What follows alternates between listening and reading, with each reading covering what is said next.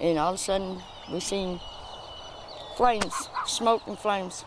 And it was bigger than the Turtle House. A pile of black ash, melted wires, and a charred telephone pole is all that's left of a fire that sent flames shooting 20 feet in the air. It was barrels of black smoke. It was up the highline poles. That's how tall. I mean, all this was blazing.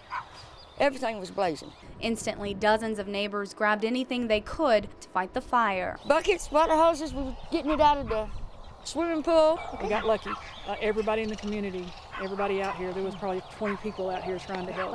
One man trying to keep the flames from this telephone pole was taken to the hospital for smoke inhalation and first-degree burns. All across his chest he got burned, and when he left here in the ambulance, he was red from the waist up. And it looked like it was severe burns everywhere, and he had some blisters. By the time the fire department got there, only a small area of grass was still burning. Neighbors say they're lucky the fire didn't spread even further to anyone's home. Well, you see how close it got to the pickup. And this house, it's not that far from either house. So luckily, the wind was down. We thank God. We all thank God for that.